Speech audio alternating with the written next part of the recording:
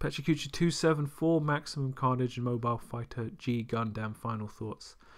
So, I didn't expect I would be reading Maximum Carnage this week. I ended up watching a Let's Play. It just showed up in my YouTube queue, and I thought, having watched the SNES game playthrough again, let me compare it to the book that I've read. But before that, I watched the final 10 episodes of Mobile Fighter G Gundam, and I gotta say, there was quite a shift in tone where it became serious, and it's like Devil Gundam's come back, and it's also the final of the Gundam Fight Tournament, and suddenly main characters start doing these things where it looks like they're being killed off.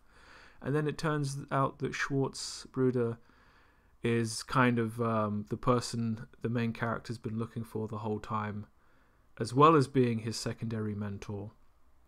And then he dies. He actually dies, unlike most of the characters in this show who it looks like they die, but they don't, because this was written for 10-year-olds.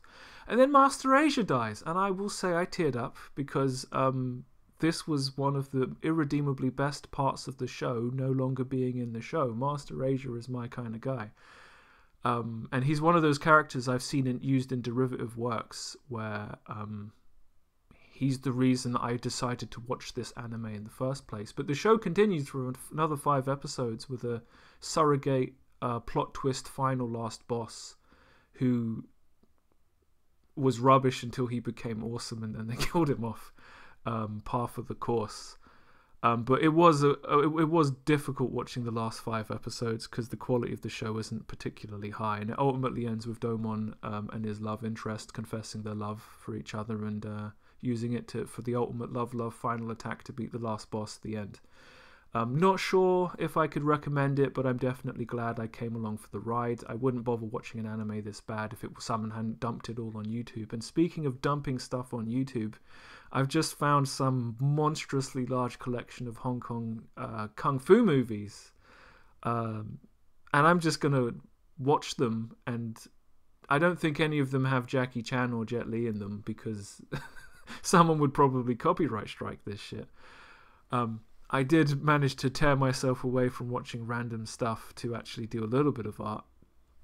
Although a lot of what I did was kind of not in any relation to anything else. One of the things I'm constantly trying to do is just sitting down, keep my hand moving, do something. I just started doing some scribbles, and it turned into a picture of Batman in some kind of place with a pipe or something. I don't know. The idea is, he's injured and he's just trying to get a bit of breathing room from the chaos that is Gotham City for a moment. I didn't sit down with any intention to draw anything specifically, but I did then decide, having drawn one picture of Batman, well, what happens if I decide to draw a second picture of the same scenario, fully intending from the start to draw that scenario. What I found is when it came to doing the kind of second level of more complicated rendering, the complexity of the composition made me just tap out. Also this week I decided, let's do a Tuesday Bison that isn't all scribbles, so I'm very tentative when it comes to using the airbrush. I feel like it's either going to become my mainstay, or I'm just going to become like Mike Mignola and just go full high contrast blacks and nothing else. I should have mirror flipped this image. It turned out pretty good for a guy who doesn't know what the fuck he's doing, but even though his head's on a slant, I think it's kind of a little bit slanted the wrong way. It is nice every once in a while to draw something a little bit less obviously rough, to remind myself that rendering, while I'm not good at it, I can fake it to a point. So, Spider-Man Maximum Carnage is a morality play involving Spider-Man from the early 90s that really suffers from being pre-digital colouring.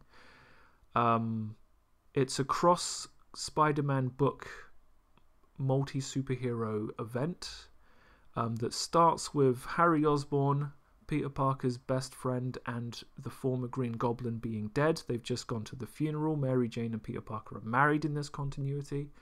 And effectively, Mary Jane's trying to convince Spider-Man to retire, if only for a couple of weeks, because things are going crazy.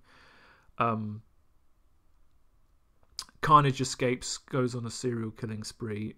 Peter Parker isn't sure if he should continue to be Spider-Man until he saves a couple of kids from being dropped off the roof by their mother, who's gone insane due to one of the villains driving everyone in New York a little bit nuts. Also, Venom is here to try and convince everyone to kill Carnage. Spider-Man does renege and orders Firestar, who has the power to, use fire to burn Carnage to death. But he does renege at the last moment because this isn't the kind of things heroes do. This causes a rift between Venom and all the other heroes who've teamed up with Spider-Man.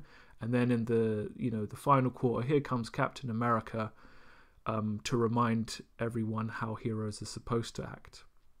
And really all Peter Parker needed was a nudge in the right direction to find his inner super goodness. That also in this book of crossover characters happens to be a guy who looks an awful lot like Spawn but isn't Spawn. And this book might predate Spawn.